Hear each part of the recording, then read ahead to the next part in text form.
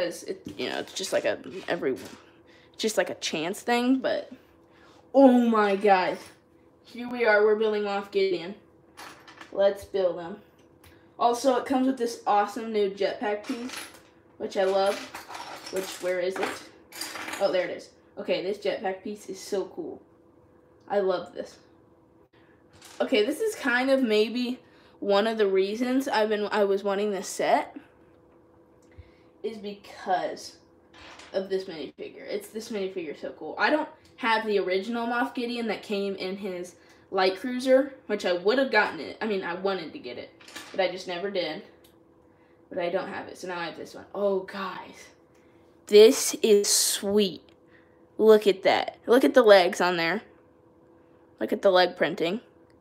And then there's also the torso printing. Looks awesome. I wish it would have came with arm printing. Doesn't, sadly. But, oh wait, did I put on the backpack piece?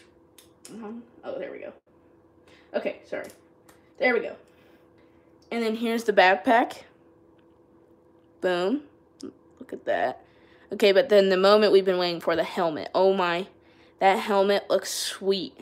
Like, look at the horns. That is so cool. Look at that. That is insane. Yeah, I agree. It's very cool.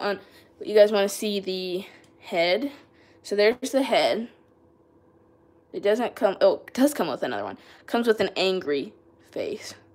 But here's the head. And then he also. Oh, I am so sorry, guys. I shook the camera. Sorry, I'm making you nauseous, probably. But there's the hairpiece, which is kind of plain, but still.